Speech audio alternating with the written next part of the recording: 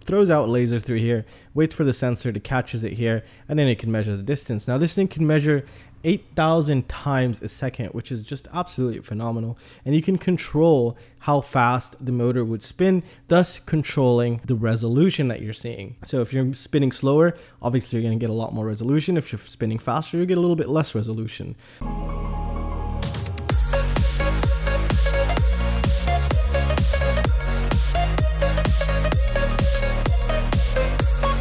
Hey, what's up guys? And today we're going to be taking a look at a new product which is called the RPLiDAR. Now this is a 360-degree laser scanner development kit, and this was provided me by Seed. It's the 12-meter range version. So it's the RPLiDAR A1M8, and you might say, oh no, this is the 8-meter range. Well, this is a beefed up version from seed.com, and I'll leave a link to them down below. So what we're going to be doing in this video is taking a quick rundown, seeing what it comes with, and in the later episodes, we'll get into the development and how to use this and how to set this up. So let's take a look here. So obviously the packaging looks absolutely beautiful here as expected. And let's see, what's this? So here we get a paper, and this tells you how to connect it to your PC to begin some sort of use or development, and we'll see that in a later episode. We also get our connector here, which is really nice to have as well.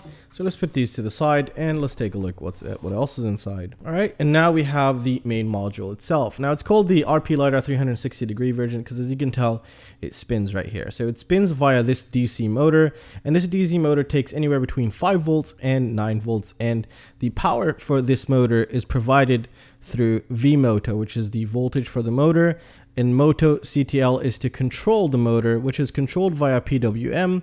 And obviously we have ground, 5 volt, TX and RX to communicate with the main module here, and we have another ground pin. So it's very simple to use, very straightforward. There isn't really much programming needed for such a thing because it just relays the data for you through the serial port. And we'll get into that in a later video.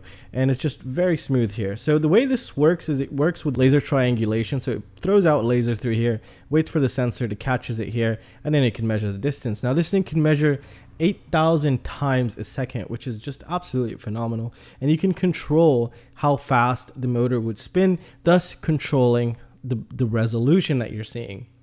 So if you're spinning slower, obviously you're going to get a lot more resolution. If you're spinning faster, you get a little bit less resolution. So the build quality looks absolutely phenomenal. And let's get this weight, because its weight I believe is very important, especially if you're going to be dropping one of these on a quadcopter of some sort for autonomous flight. So let's go ahead and take its measurements here. And it weighs 213 grams, which is pretty good, but it's pretty heavy as well. But you know, you're not going to be putting this on a small mini quadcopter. You might be putting on such a hex or octocopter or something with at least 10-inch propellers. So let's see what else is in the box before we continue on with this here. All right, and we get this last piece here, which is really nice to have actually. This is a USB connection, so you can immediately start programming or just seeing how this thing is actually going to work. It's remarkable that you can get something like this for only $99. It's just pretty insane here. And this is a very reliable distance sensing module here. Compared to our older previous generation modules, which these used to work by ultrasound, which one would throw out the sound and wait for the second one to pick up that sound, and then it could measure the distance. However, this was very unreliable because if you come in at an angle, the sound would hit the wall, bounce away, thus never coming back or coming back after a while, which gives it a false reading basically.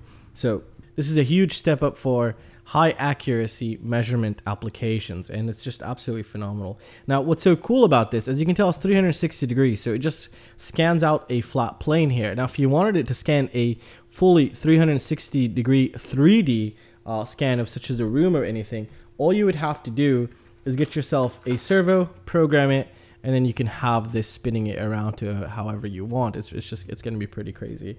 So you'll have a nicely 3D sampled image of the room or the space that's around you, which is absolutely remarkable. Alright guys, and that's going to conclude it for my quick overview video of the RPLiDAR A1M8. So it's a pretty nice, well-built module here, and I can't wait to start using it and start developing for it. So stay tuned, and we'll be checking this out in the later days. And well, that's it guys. I really hope you guys enjoyed it, and I'll see you on the next one. Peace out.